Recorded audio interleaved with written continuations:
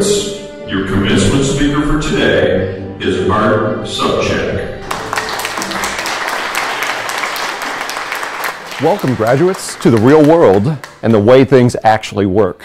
It's going to be an eye-opener and downright shocking for some of you.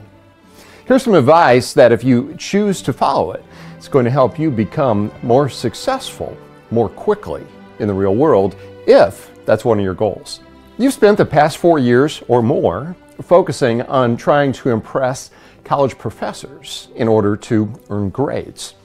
Now, you're going to need to impress people who have real control over your destiny.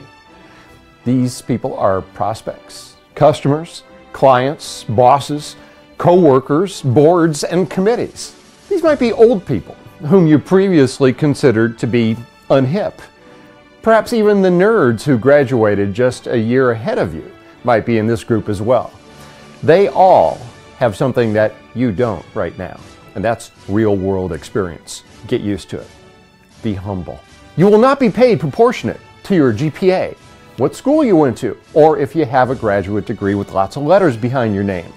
The market does not care. You will be paid in direct correlation to the value you provide other people and organizations. Now, of course, there are some exceptions here. Grade school, high school teachers, nurses, other caregivers, military personnel, police, clergy, politicians, and other government workers. The thing is, money always flows to value in a market economy. Oh, I know, your economics professor might have missed that point amongst all the other charts and graphs and white noise babble. No job or work is beneath you, especially if you don't have a job right now. What is beneath you is thinking that you are owed something, or if you expect someone else to take care of you. In addition to trading time for money, you can learn something from every job regardless of how menial it might seem. And even if you do have a job right now, what you likely have is a lot more time than money. So invest that time in becoming an expert in one or several areas. You see, specialists are always paid more than generalists. And sorry about that liberal arts degree, by the way. Volunteer to tackle any task that most others avoid in any organization become a part of. Become known as that go-to person that gets things done. No one who is truly successful works 9 to 5. The days of sleeping till noon and staying out late are over if you plan to be anything other than average. Easy ways to success exist only in your spam emails. You're not going to get awards for attendance. There's no grading on the curve here. You're going to be rewarded for results and for winning. By being better than the competition, whether they be in the form of another company, or someone going for the same job as you, or the same contract or piece of business. If you thought staying up late, cramming for a test was hard work, and now that's all behind you because you got that degree, you're wrong. The tests and the presentations now have much higher stakes, and they're going to make the difference between getting the job, getting the sale, getting the promotion, or whatever it is that you want. Speaking of losing, if you're really trying, you're not going to get what you want many, many times. Sorry to break it to you. But you know what? That's okay. And it's going to be valuable when you learn from every experience. The real world you're entering is not fair, according to the definition of many of the kids you went to school with and might have discussed that topic in some woo-woo philosophy class. Whatever. In this real world, breaks are not given, they're created. Opportunities to succeed are not handed out equally. They're earned with a combination of attitude, risk, massive action, and providing lots of value to others. You, or more likely your parents, have paid or taken out loans for a huge sum of money to study lots of minutiae that you're never going to use. I know you've probably said that many times while sitting in some stupid lecture from a professor who's never done anything other than profess. I know, I see some of you out there. The real learning that you're going to use now begins now. Don't be hesitant to invest money and time in advanced education in your chosen field. It's going to be more useful and pay off more than any other graduate degree. If you didn't excel at writing in school, do whatever it takes to get better. And the vocabulary you tap out on your mobile device might be okay with your friends and on Facebook, but it's not acceptable communication in the professional world. LOL. Speaking of Facebook, people who can hire you, use it. And they're not going to think that the photos of you doing those Jaeger shots and passing out are hilarious. Actually, they might. And then they're going to hire someone else. A perception of a person's IQ goes down a point every time they say, like, you guys, dude. It's like not professional. It makes someone sound immature, How about this? Join Toastmasters or take another speaking course. It's not all about you anymore. Be selfless, curious, and grateful. You're going to be surprised at how it comes back to you. Emailed or texted thank yous are not acceptable for most things worth thanking for. Get a nice pin and your own stationery and lots of stamps. Yeah, some people still use regular mail, the very successful ones. Knowing all about the Kardashians or Justin Bieber and what celebrity just got picked up for being stupid will not help you in the professional networks that you'll need to be present in order to get ahead. Consume your real-world news in whatever form you choose and be familiar and conversant in local, national, and international politics and events.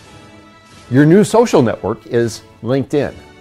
Become as much of an expert at using it as you are with Twitter, Instagram, Periscope, Facebook, and anywhere else you waste time online. For whatever you want, ask yourself, who can give this to me? What do they want? And what do they care about? And how and what can I first do for them?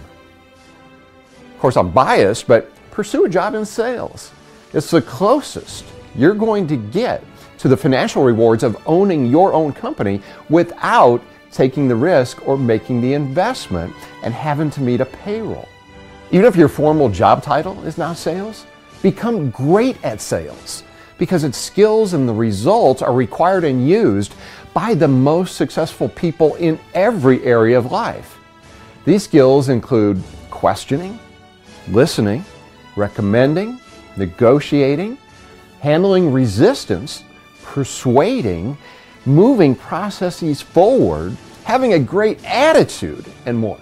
Become indispensable, irreplaceable, and in demand through hard work, building your expertise, and delivering value. You likely know friends of your parents, or maybe your parents, who lost their jobs because they were expendable. Be obsessively interested in other people. Ask questions. Find out how you can help them. Follow up. Stay in touch. Almost everything you're going to achieve will be the result of people you meet and form relationships with along the way. Always ask for what you want in all areas of your life. Don't wish, ask. Few things will be outright given to you without you initiating it first. This alone can make you millions of dollars and help you become happier than you ever imagined. Trust me on this one. Speaking of asking, you will remember the yes answers you hear and always forget about the no's. Hey, if you want to count anything, celebrate your attempts. The yeses are going to come. Your attitude accounts for about 80% of your success. And that's the one thing you totally control. Hey, rejection is not an experience. It's the way you define an experience. Stuff happening is inevitable, and it will, but the rejection's always optional. So learn from every experience, and you will never look at it as rejection. Most other people will not do what it takes to be wildly successful, and many, sadly, would prefer that you don't either. They will be jealous of your success and secretly hope that you fail. Sad but true. So distance yourself from them because they will pull you down. Okay, here's your graduate degree in communication. Pay complete, undivided attention to every individual you communicate with. If you're face to face, make eye contact. Listen as if your life depended on it, and don't interrupt. Pause after you ask a question. Then again after they answer. Then ask another related question. Don't shift the topic back to yourself. Oh, and when you're in the presence of others, please put the phone away. Turn it off, please. Paying attention to the phone instead of the person in front of you is the ultimate insult, and it makes you look like a self-absorbed fool. If you're easily offended by the words and beliefs of those different than you, I'm not going to sugarcoat this. It's time to grow a pair. Quickly. There are no safe zones in the real world. You're not going to agree with everyone, and you will deal with idiots, haters, bigots, and racists. Don't let the words and beliefs of others affect you negatively. Take personal responsibility for everything you do. Never point a finger elsewhere. Victim is synonymous with loser and blamer. Own it. Put your name on it. Act like you control your destiny, and you'll realize that you actually do. Most things you might want to worry about in the real world are never going to happen. If you can control it, act on it, and the potential worry subsides. Treat everyone you come in contact with as the most important person in the world. You'll be surprised who can actually buy from you and give you what you want. You might also be surprised who can prevent you from that as well. Smile more often than you don't. You're going to feel better, and the others around you are going to react more favorably. Being 5 minutes early is on time. Showing up right on time or later, that's late. Shows a lack of respect for the other person or people. Movement towards any end goal trumps planning paralysis. Done is better than perfect. Be serious about pursuing your success, but don't take yourself too seriously. Laugh easily and often, including at yourself. That shows self-confidence and endears you to others. Upon close examination, many things that might annoy you are truly petty. Sweating the small stuff makes you a small person. Be quick to let things go.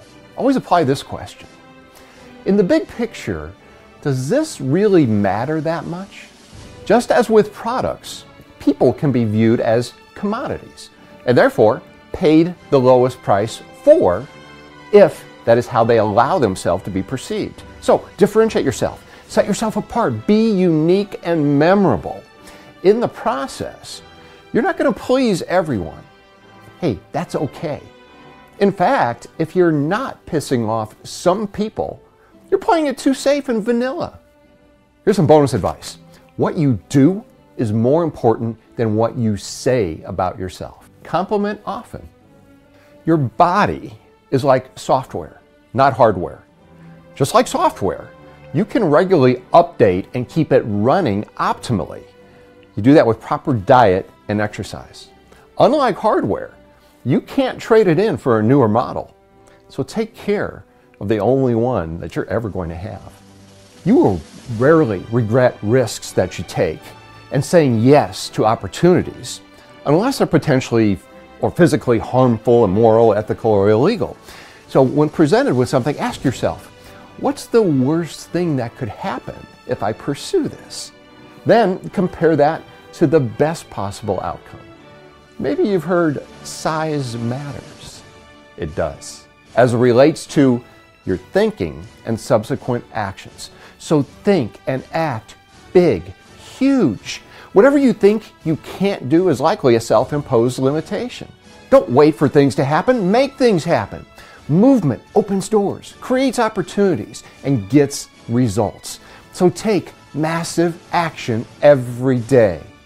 Welcome to the real world, newbies. Some of you will be wildly successful, and others will fail miserably. Your choice. Now go out there and attack life.